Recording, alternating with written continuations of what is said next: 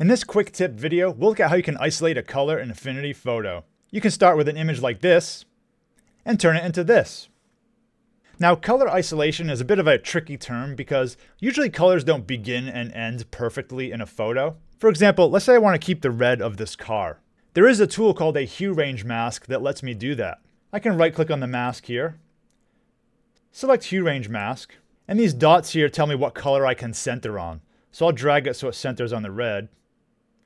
And you can see I've selected the red here. But given the way the light is hitting the car and the subtle differences, it's really hard to select the whole thing cleanly. This tool is definitely useful in some scenarios, but in this case for color selection, I think it's easier to manually select the car. So I'll close this Hue Range Mask. I'll delete it. So I'll use the selection brush over here. So I'll click Selection Brush. And I'll start selecting my car. We can always refine it a bit later, so it doesn't have to be perfect. So I think here I have a good enough selection. So I'm going to click the Mask Layer button. And here's my car selected. I'll press Ctrl D to unselect. Now let me turn off my mask for a second. What I want to do now is make my whole image black and white. There are many ways to do this, but I think the easiest way is to add an HSL adjustment. So I'll select my adjustment options here. And I'll click HSL. And to make it black and white, what I'll do is click Saturation and drag it all the way to 0. And I'll close this. So this is my black and white image. Now I want to mask out this effect to only have the car being shown in color. So I'll drag the mask to my HSL adjustment. I'll expand it.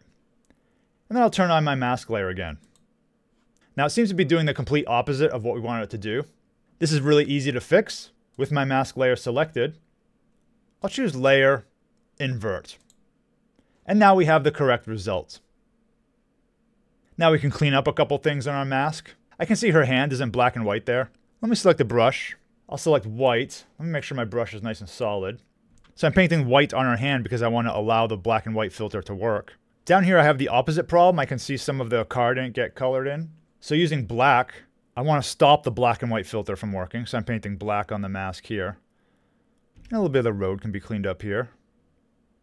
Now when you create a black and white image like this, it can be a little dull. We can give it a little bit of punch using a curves adjustment. So I'll select the adjustments here.